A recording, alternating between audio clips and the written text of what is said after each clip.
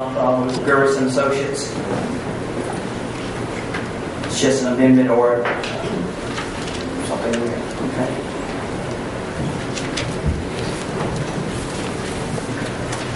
Good morning. Good morning. I'm Courtney Baldwin with Gervis and Associates, and I'm here with the developer Joseph Simpson with Capital Hotel Associates, and he is proposing to construct a full-service hotel in downtown that will be under the Westin franchise. And what's here before you in your packet is a resolution to authorize a public hearing to be held for this project for tax increment financing. Okay, so moved. It's been moved. Is there a second? Second. It's been moved and properly second. All those in favor of? Question. Question?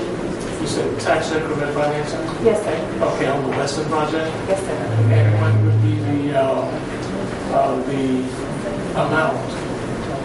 The amount would be not to exceed $1,750,000. Is that 30%, 25%, 75%? It would be 50% of the county's general fund millage.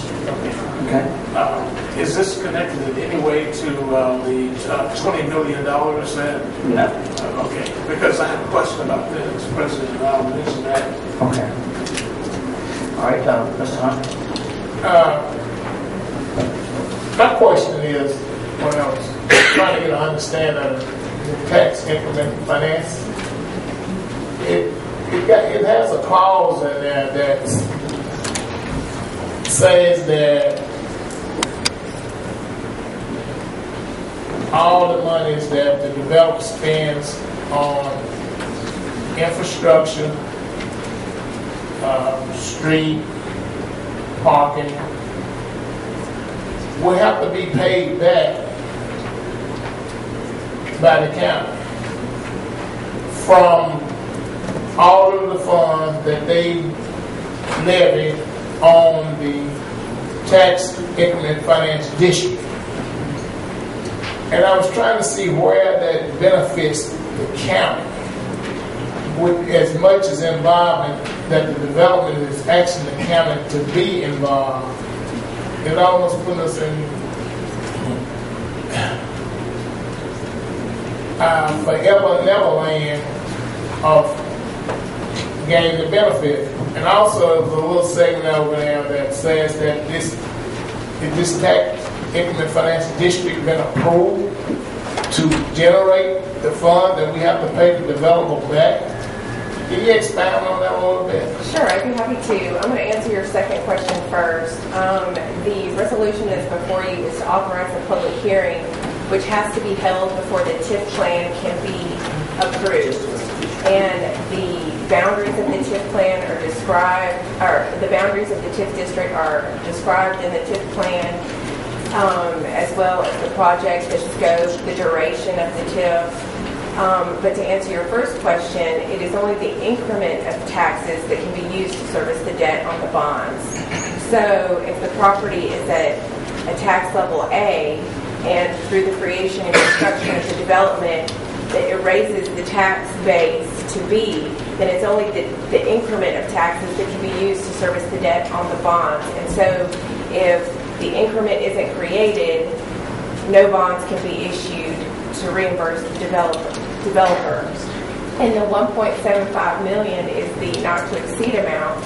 So even though Mr. Simpson might put in $11, $12, $13, $14 million in infrastructure costs, all that would be allowable is $1.75 million of eligible costs.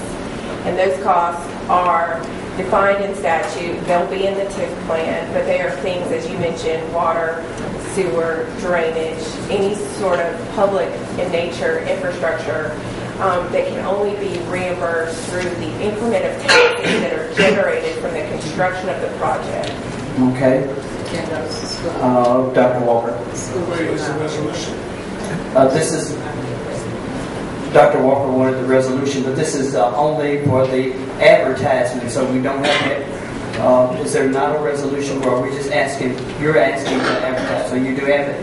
Yes. Okay. This would just be to ask the board's authority and approval to run the notice in the newspaper as required by law, and then the next time we come back, it will be to hold the public hearing and to actually approve the TIF plan with the parameters that you're asking about. All those in favor of? Question, Mr. President. Question from Mr. Stokes. Okay, now this is the Westin project again, right? Yes, sir. Could you please give us some kind of time frame? You know, you come in, we're doing TIF, you come in, we're doing this, and we still haven't got our money for a bill. Okay. And we keep paying utilities off. So, you know, we feel like we hanging out here on the limb. Soon as something don't happen correctly in y'all process, then y'all out of this deal and we stuck with the building that we probably be using. So give us a time frame to show us when everything's gonna happen. I feel better if you gonna pay us out, you know, if that's possible. Because it just don't seem like we're getting treated fairly in this deal. Now, suppose we try to raise our price for this bill, then you're gonna say we are being unfair. So again, the TIF and the things you're saying about the TIF is okay. But when will construction begin? When will we get through with you coming through for us, ask for more money from us in the city, and we're not seeing anything? You know, when is this hotel supposed to be completed? You know, give us some information on those things, because we haven't heard any of that. At least I haven't. Yes, sir. I'd be happy to answer anything you'd like. Again, Joseph Simpson is one of the lead developers with the hotel. We've got pretty much, I mean, we're at the goal line right now. State bonds, we requested the drawdown on those. That should come, I've been told the bond bill should happen in October. When that happens, we're ready to close on all parcels of land besides the Mississippi Valley Title Building. I mean, we've got $3.5 million of land costs, and I mean, it's just a risk return thing. We don't want to stick our head out and buy $3-4 million worth of land unless we've got a complete deal. So, I mean, we're looking October, November to close. It's going to take us about 4 months of architecture drawings to finalize, and then the first quarter of next year under construction, and 15 to 18 months of construction time, hopefully closer to 15. Thank you, Mr. President. Dr. Walker. With all due respect to the young man here, and I've worked with these before, but I'm accustomed to getting resolutions and things like this before the time to vote on. But again, and the questions that we have to ask, how long is it going to be? And things like that, I cannot support it. Give it to me in time. Give me a chance to read it. Sure. I apologize.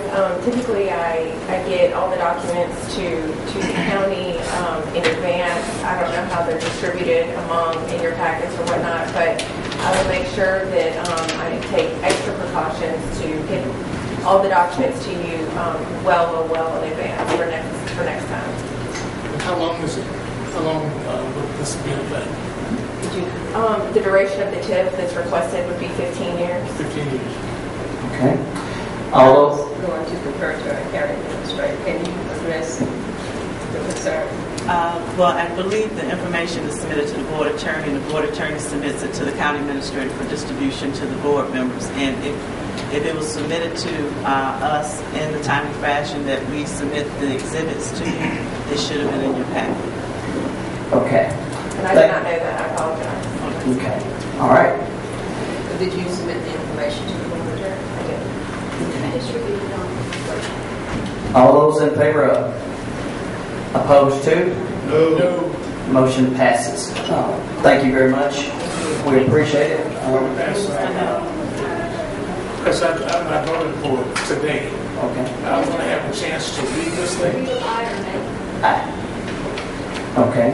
We have 2 for and 3 against, so motion fails.